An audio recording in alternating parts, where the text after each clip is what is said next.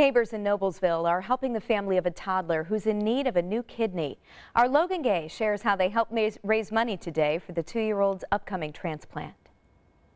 He's the happiest kid you've ever met. Today is a day for celebration for the Sutton family. Their 2-year-old miracle baby, Jax, was diagnosed with end-stage renal disease and needs a kidney transplant.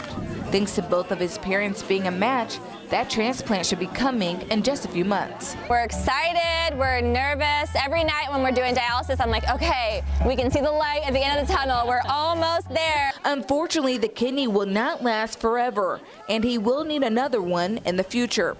So to help out with future transplant-related expenses, 200 family members, friends, and supporters came out today to raise money and run 2 miles for Jax. His mother, Katie, says they are humbled by the support. And it's just insane to me, all the people that have heard about his story and have come out to celebrate him and to support us. The Sutton family is hoping to raise $60,000 for the Children's Organ Transplant Association, or COTA, which will allow Jax to access funds as needed to help with transplant expenses.